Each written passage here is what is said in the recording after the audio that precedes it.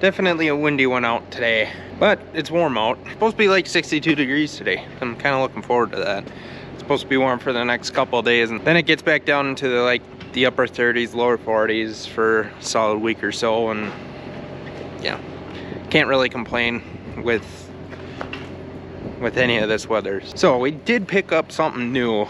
It's kind of a quick buy type deal, but we ended up getting a seed tender. We wanted to get one of our own, otherwise we usually borrowed one. And we only wanted a 2-banger. The one that we were using was a 4.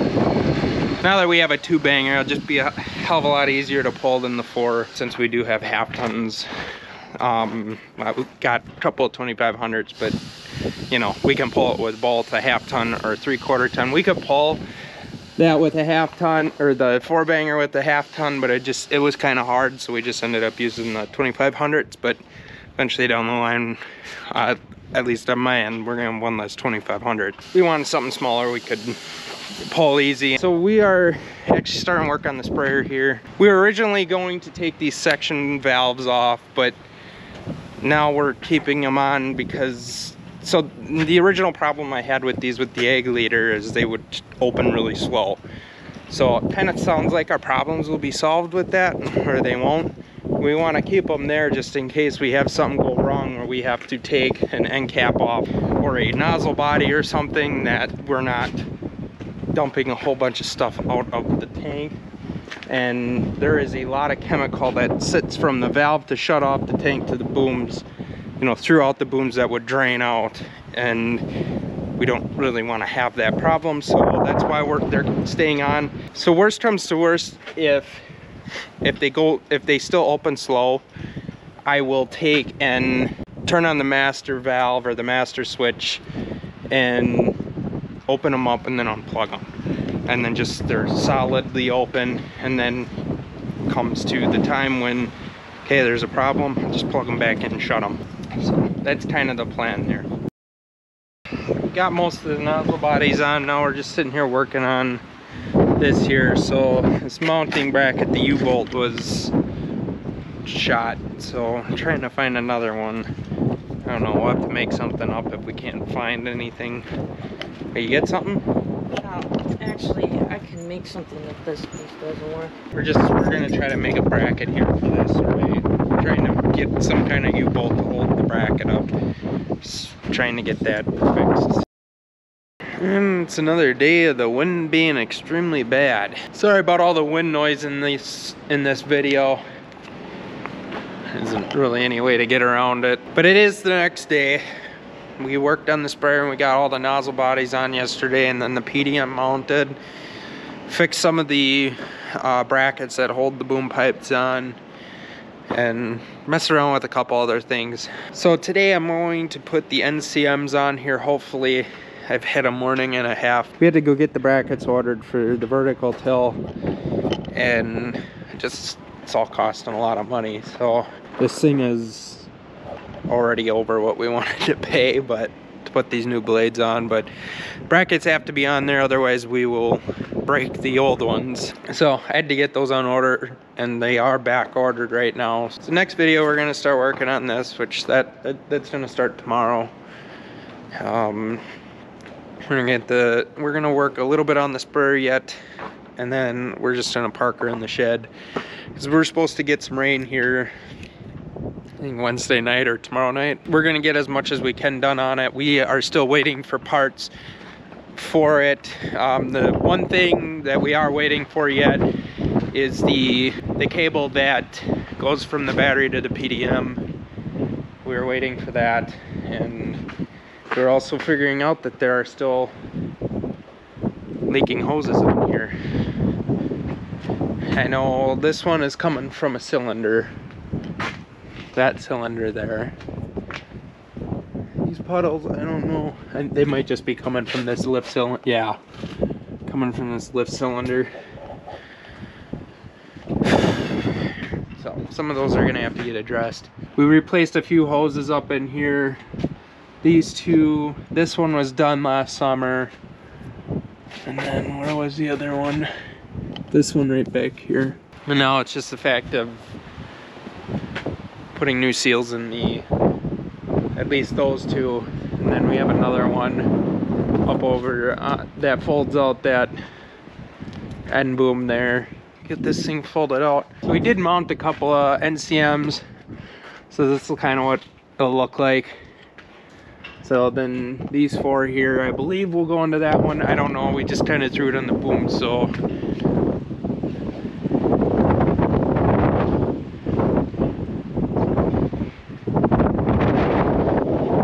I'm gonna have to move that one, it looks like.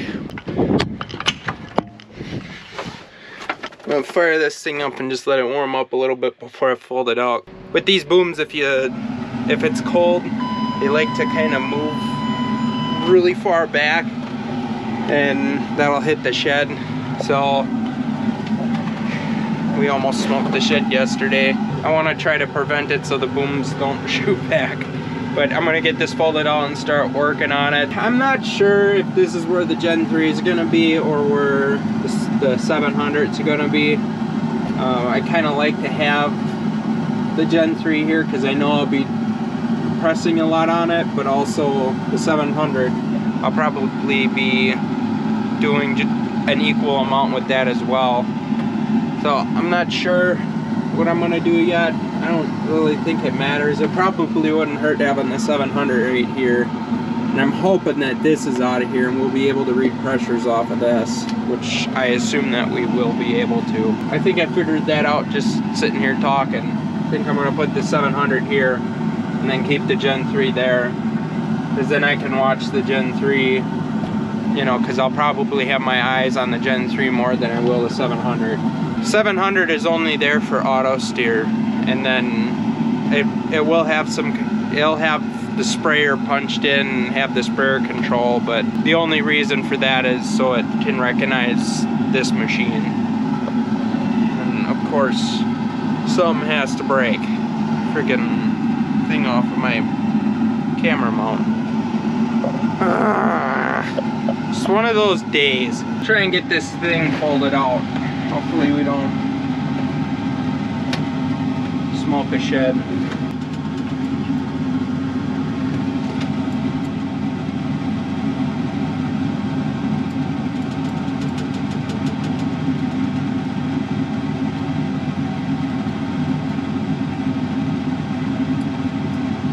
Yeah, those things are going back.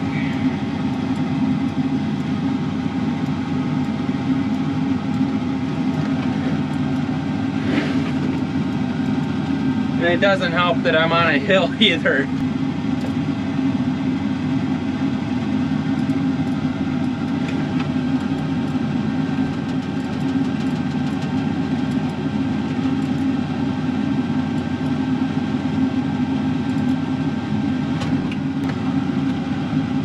Trying to keep it low to the ground so it hits the boom hits the ground before it hits the shop.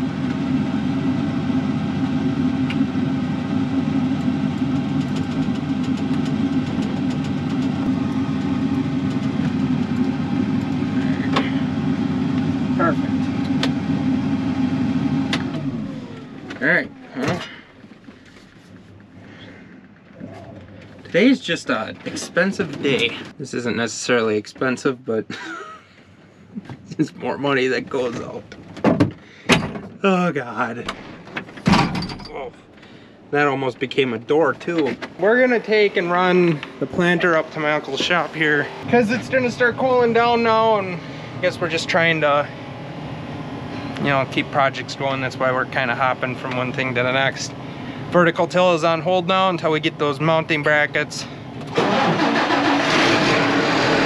because we can't do anything, and I don't want to take all the gangs off yet. We'll see what happens. As of right now, that project is on hold until we get stuff for it. So, and supposedly those are on back order, so I'm not sure when it's gonna come. Funny thing, we were just talking that we needed a couple of parts here before Dad and I, and well, 5 minutes after we got done talking about it, the UPS truck pulled up with them. So we got all the load sensors, and we got some mounting brackets for the V-Apply HDs to put them on the parallel arms, so they're not, we don't have to plumb them from up there. from up on the bar where the other 3 are. So now they'll be mounted down on the parallel arm. So it's gonna clean a whole lot of stuff up.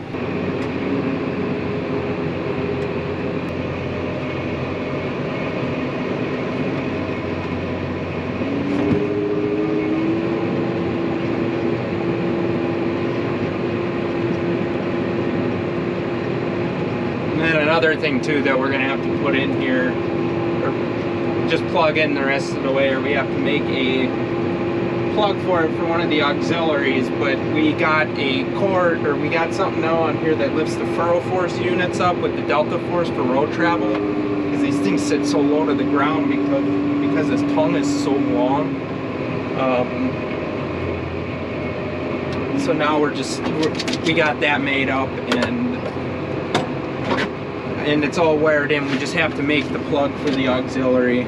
It got plugged in like right before we put it in right before spring, and then we started literally the next day. I am gonna get out and plug the rest of all the hoses in and everything, and then we're gonna take her up there. All right, I need a rig.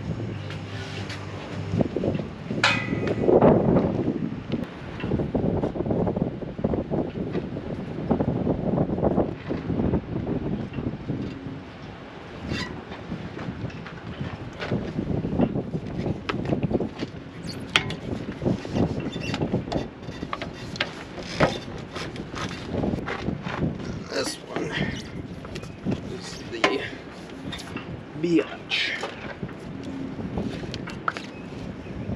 Okay, save that.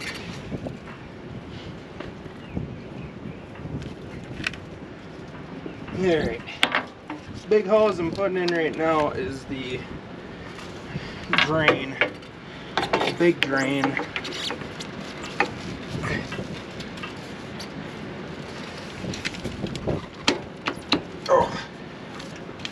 Which at the end of the day is not going very easy.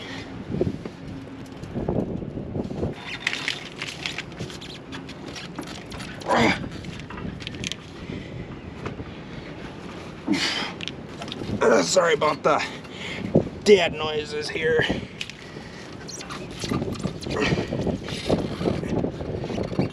Oh. Okay, it was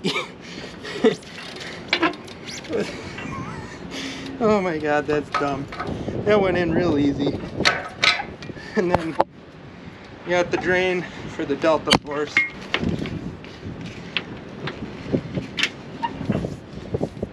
It's easier when the tractor's off, I guess. Or there isn't too much pressure in the system. And we'll take this cap, came off of that big old drain, throw that right over here. Which, okay, I'll throw it up in the cab because the box is in there. Gotta keep it off because we're gonna clean out that battery bay really good. So I'm gonna put that right by the seat. Should be all set to go.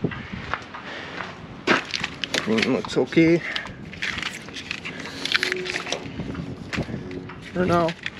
We'll worry about, I'm not too worried about it fully being organized. We're gonna redo some of those wires so it's more neat when we're up there.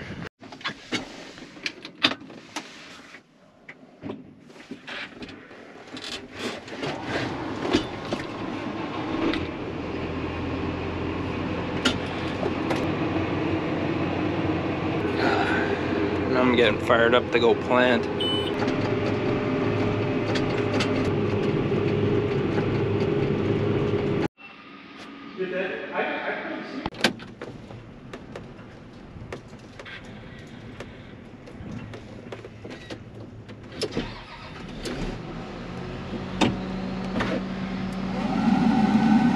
Alright, so we're just finishing up here for the day. I'm gonna just throw this into the shed. Because they are talking for some possible rain tonight, and I don't really want this all wet, so I'm gonna resume working on it tomorrow.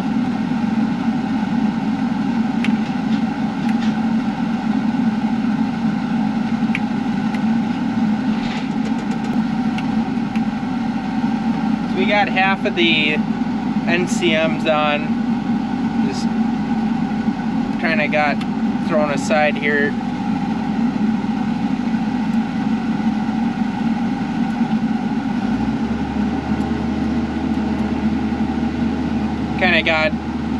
Kind of put it on the side burner here just because we took the planter to the shop, and then we talked for a while and went over to look at a field because tomorrow I want to take it.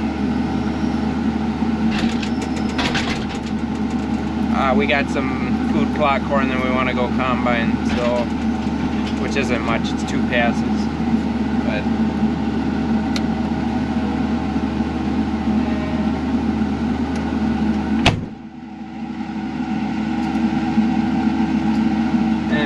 time changed ahead last weekend, and for whatever reason, days just seem to be flying by. So, or I should say, the hours seem to be flying by. It's already like 4:45. So, we're gonna do a couple other things here and call our quits for the day. We are still gonna do some wire management and rearranging them, but we're kind of just getting them hooked on for now. So then we can get this all plugged into the monitor and get everything fired up and just make sure it's reading each one right. We'll most likely put some water into the tank and then hopefully spray some stuff out, but not gonna do that for a solid week or so because they're talking cold weather and I don't really want to take the RV antifreeze out of the tank. So whenever it warms up, we'll do that, but I want to get everything located under the computer, and just depends on how cold it gets. So but most of the wiring and everything should be hooked together and hopefully hooked to the PDM, and then we got a couple of long wires that we got to wire up to the cab and then into the pump. So strictly wiring. So we're gonna wrap the video up here. Hope you all enjoyed.